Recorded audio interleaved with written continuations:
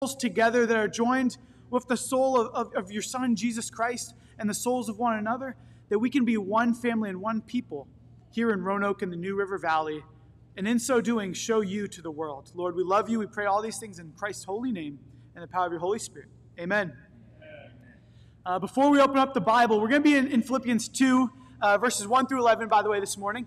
So you can go over and turn there. But before we read, I have a few statistics I want to share with you all this morning. Yeah, for those of you guys who studied stats, that is. In this past year, 47% of young people have reported feeling anxiety or depression, the highest number ever surveyed. That's basically 1 in 2, by the way. So if you go and look at young people out on the streets or in their homes or on the social medias, the Facebook, 1 in 2 reports being anxious and or depressed. This past year, 61% of all young adults reported they're experiencing serious loneliness. Serious loneliness. It's pretty sad.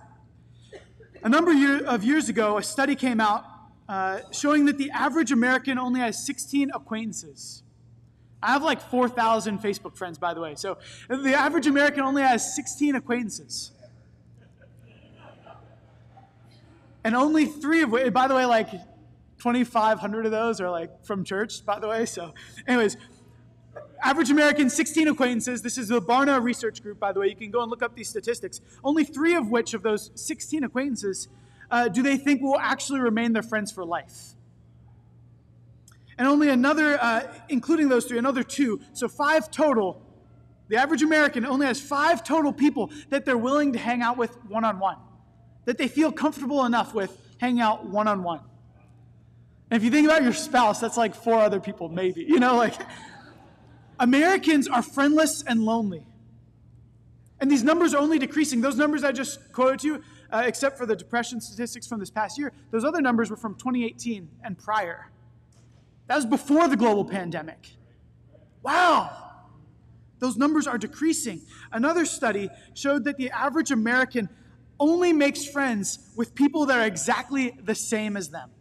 And when I say the same, I'm talking 75% of Americans, their friends are only people who are the same ethnicity or racial background as them. 75%. Including that, another 60 to 70% of Americans all report that all of their friends are also the same as them in every other way. And when I say that, what I mean is socioeconomic status, life stage, relationship status, like political association, right? People make friends. In America, people make friends with people who are exactly the same as them. And they don't have very many friends. These are sobering statistics. And so what does it mean to share life together? What does it mean to be of one mind? When we look at these statistics, and then we look at the Word of God and we ask that question, oh man, it's hard to find the answer. Now, I was talking to someone the other day about friendships and how friendships are hard. And for many years, I've never felt like I had a best friend. Even today, the data shows that people don't really make new friends. If you have 3 best friends, it's because you've had them since high school or middle school, and you still live in the same place. People don't make new friends in America today. And so having best friends is hard. If you've had best friends, it's the people that you grew up with or went to college with. And you might keep those friendships, but tend not to add new relationships. Growing up, I never really had best friends. And moving didn't really make that easier, right? Many of us, if you're like me, maybe you were hurt in friendships over the years as well. I remember as a kid, one of my best friends in the neighborhood invited me over to his house. And this is, back when we just walked, a mile, 2 miles to people's houses. And that was normal, right? And so I walk over to my friend's house, and I get to his house, and he has another friend over. And I guess the 3 of us are going to hang out together, right? And then he greets me. He says, "Hi, bye." And I say, "Wait, what? I thought we were hanging out. Like I just walked across the neighborhood." He's like, "Well, I guess you can go home now. You came over, didn't you?" And I was like, You just called, I got mad, right? I raised my voice, almost angry, crying, right? You just called me. I just walked across the neighborhood to hang out with you. You said you wanted me over here. And then he yelled back, just go home, And so his dad comes out, right? Here's the commotion. His dad comes out, and he's like, well, what's going on, boys? And I tell him what happens, and he says, well, sounds like you better walk home. He doesn't want to hang out with you. And so I walked the 1.5 miles home, like angry, seething, but like so embarrassed and ashamed and lonely, right? And like cry. Yeah, I get home, I'm like crying. I'm like 9 years old, right? And I think it was safe to say that on that day, me and my friend did not share our souls with one another. Yeah.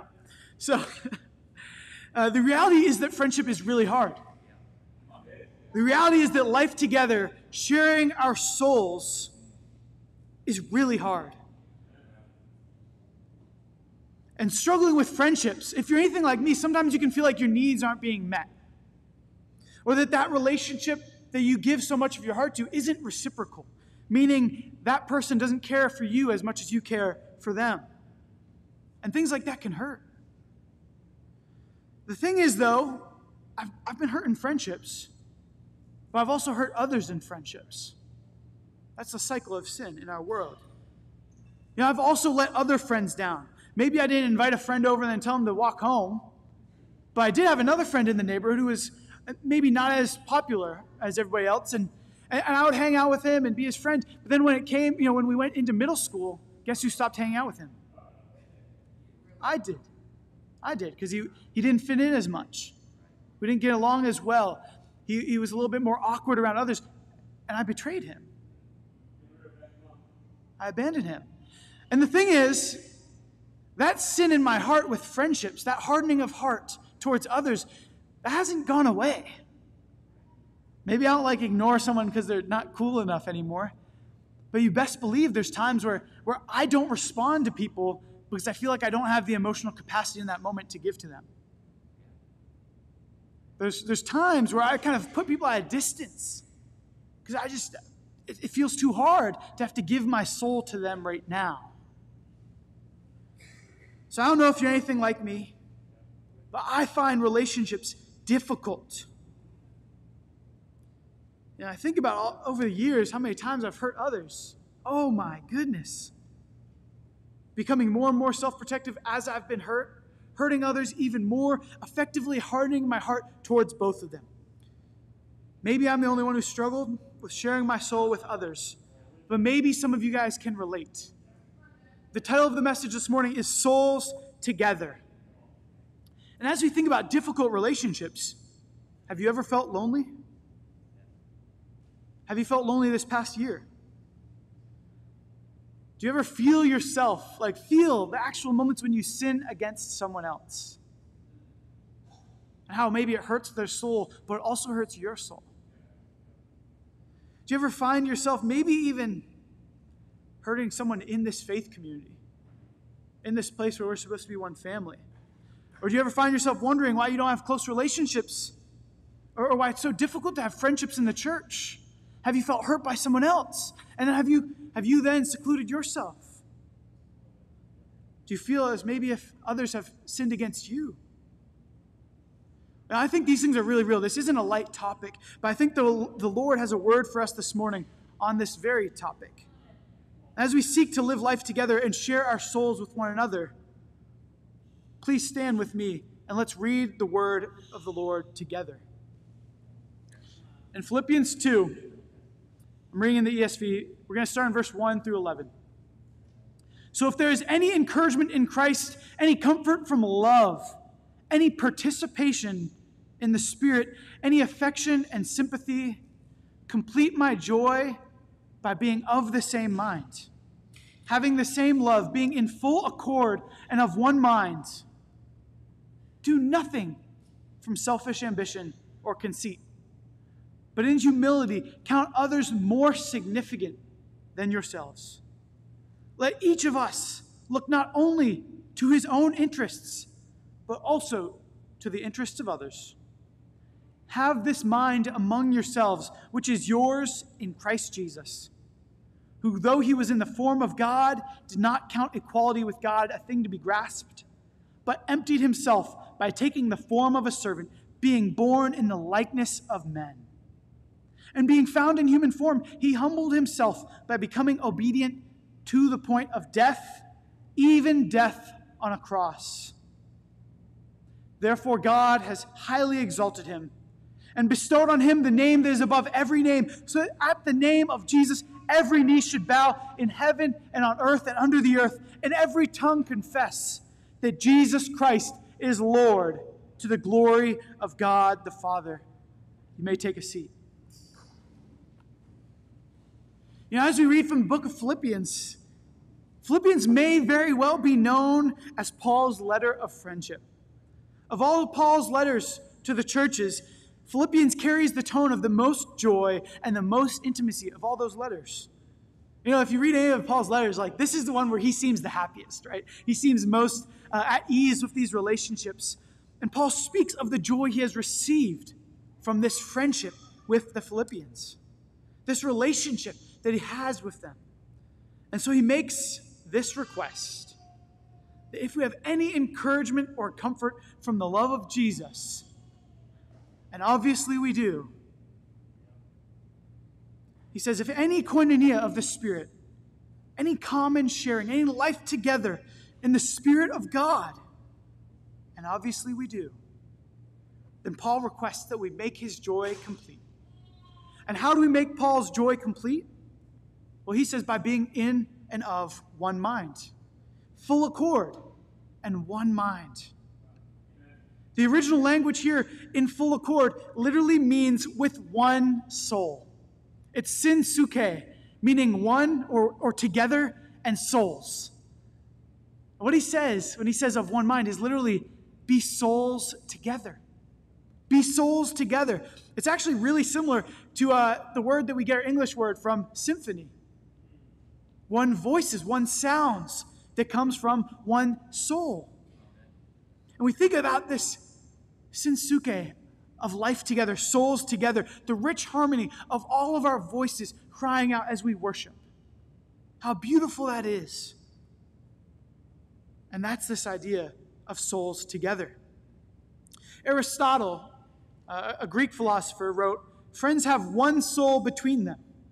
Friends' goods are common goods, common property. Friendship is equality." If we want peace and justice in the world, we need to have friendship. Friendship is harder today than probably in any day prior. Likely because we are disconnected from the souls of others, but also our own souls. This text in Philippians 2 is a call for us to have koinonia of the Spirit together, sharing of the Spirit together, to have one soul together. But what does it mean to share a soul?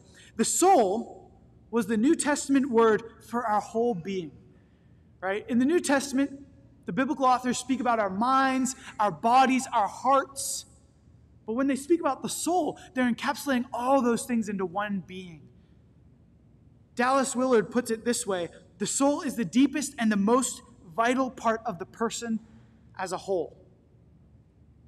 That who are you as a person? You are a soul. And being souls together means we share the deepest and most vital bits of who we are with one another. This is the result of koinonia of the Spirit.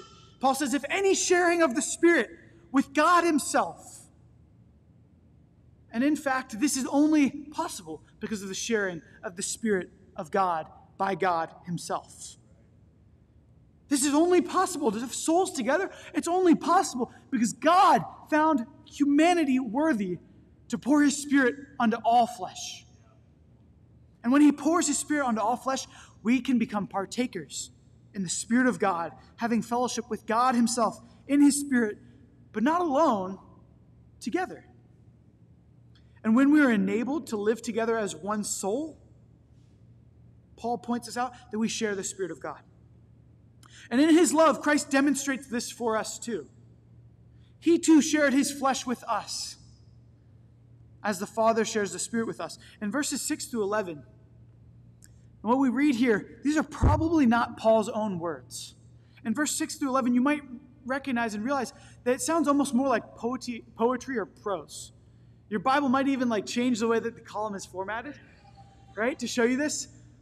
But these words in verses 6 through 11 are probably Paul quoting an early Christian hymn that the churches sang out together as one soul in the first century. And Paul is reminding them of their words and calling them back to be souls together and showing them the beauty of Christ's soul. Why I love verses 6 through 11 so much, and why I think the early Christians love these verses so much, because I think these verses are a beautiful depiction of Christ's soul himself. Jesus, though God, freely chose to empty himself of his godness, thus taking on the form of a human person. And a human person at that was born in a manger in the dirt, surrounded by animals. Christ, the God-man, made himself a slave of all people, humbling himself to the point of death, something a God should never experience. And in that death, Jesus took on the most humbling and painful death, nails being drilled through his hands and his legs, hanging naked and shameful on a cross. This is the person that Christ is, as he shared humanity and his soul with us. And we're forced to ask the question, why? We're confronted with this text. Why would Christ do this? Why would a God-man die and die like this? And I believe the answer for Paul in this moment is because he knows that Jesus wants to be our friend. Jesus wants to be friends with us. He wants to share his soul with us. He wanted us to be joined together in friendship.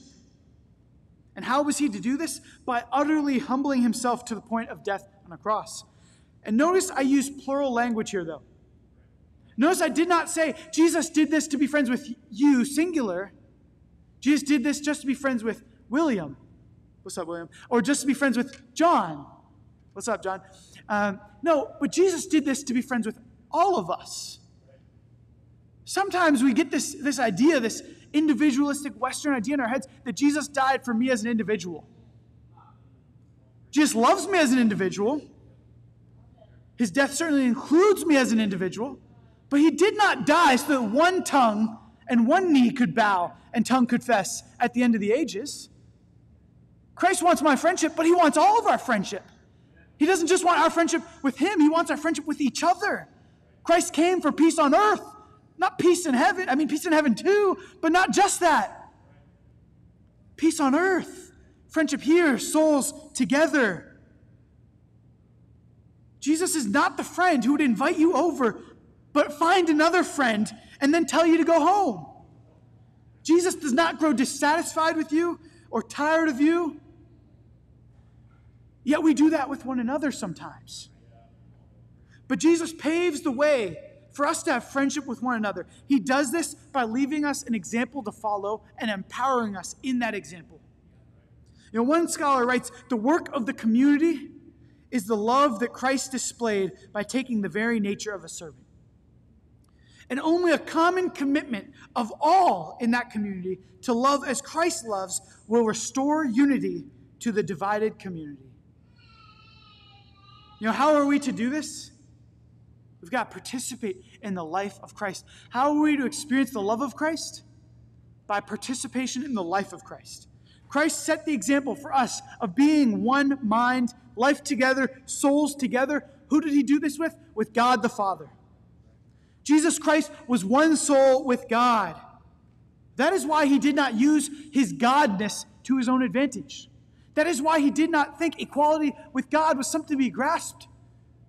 That is why Christ did not bring armies from heaven to defeat Rome. That is why Christ did not convince the Pharisees of following him or force them in any way. That is why Christ did not force any knee to bow or tongue confess that he was Lord. Why did Christ not do that? Because he cried out to the Father, "Not my will be done, but yours. Not my will, but yours be done." He prayed the prayer that all of us ought to learn in the depths of our souls so that we can be souls together. I've shared this before, but I don't think we can pray that prayer enough. We ought to memorize it and pray it every day. For us to be true friends with one another. For us to be true friends with one another, despite our differences, despite our bitterness or hurt, despite our sin, we must surrender our will to the will of others for the sake of Jesus. I'll say it again. We must surrender our will to the will of others for the sake of Jesus. I believe that's what this text is calling me to. Because in the power of Christ and through the imitation of Christ, we're able to count others as more significant than ourselves. And we're able to actually count others as more significant than ourselves and not become crippled with insecurity or anxiety or loneliness. We're able to not be terrified that we won't be taken care of, or that this friendship is not reciprocal, or that that person doesn't care about us, or that we're not good enough, or that we're going to be left and ashamed and sent home walking 1.5 miles, which isn't that far, but as a 9-year-old, maybe it was. We won't be ashamed of those things because we're souls together with Christ. If you noticed in verse 6, I'll read it again. In verse 5. Have this mind among yourselves, which is yours in Christ Jesus. How do we have this mind? Why is this possible? Because it's ours in Christ Jesus, and we share in Christ together as one soul. The crazy thing, though, is that communities like this don't really exist very much on earth anymore. Friendships like this in America don't really exist much anymore. But I believe that I can be a friend like this through the power of Jesus. I believe I can be a father like this through the power of Jesus. But not even just Jesus' power. The power I get through Jesus united me with all of you guys. I think I can be a friend and a father like this only because of you guys and Jesus. The funny thing is, if it was just me and Jesus, I wouldn't have any examples right here to look at friendship with. I wouldn't have anybody showing me mercy on the day-to-day level in the flesh. I'd have God's mercy in prayer, but not in the flesh. I wouldn't have examples of amazing father figures to follow. I wouldn't have examples of amazing husbands to follow. I need you guys. I need to be one soul with you guys. We need each other. And since we share in one soul through Christ, we can share in his power and the power of one another. We can truly be one soul together. I believe the same that's possible for me is possible for each of you. And the thing is, we get to see glimpses of this lived out in one another. We talk about souls together, and I think about the Gaines family, right? Cliff and Hazel up here worshiping together. I assume every Sunday up here, leading us in worship with one voice, one soul. Right? I think about the teens over there, serving every week, right? Humbling themselves, going behind the stage, right? And making this worship, as we worship with one soul together, possible. It's amazing. I think about the fathers and mothers in you guys who put yourselves last and say, hey, I'm not going to think about my own interests first. I'm going to serve my child. And I get to see that. I get to see Greg holding Henry in the back. Be like, man, I can't wait to be that. I have examples to follow.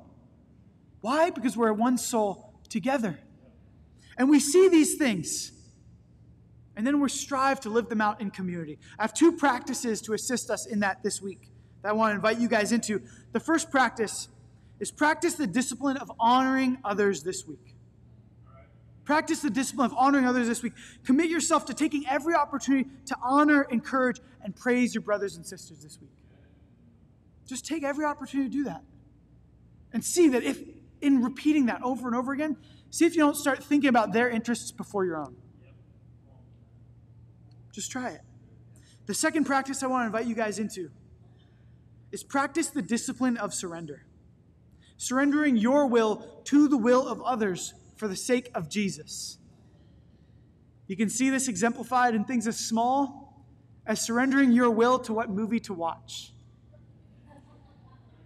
You know, if you're ever in a group, Melina said I should share this. If you're ever in a group with more than 2 people, you know how hard it is to choose a movie that everybody's happy with? It's like as hard as raising Jesus from the dead, right? It's only possible through the Spirit of God. And so in so doing, let us be those who surrender our will to the will of others when we choose movies. Let us be those who surrender our will to the will of others when our spouse is cooking dinner and we don't necessarily like what they're cooking.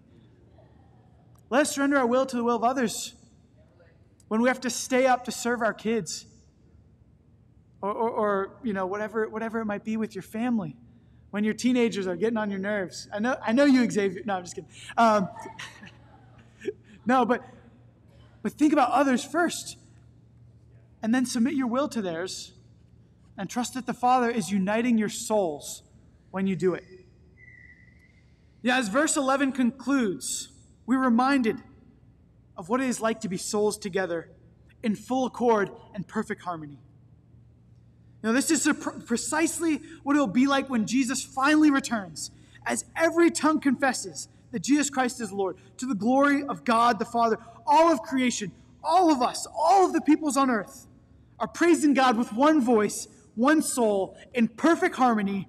This is souls together. Let it be so here in Roanoke and in the NRV. Amen. Thank you, guys. With that, we'll rise for one final song.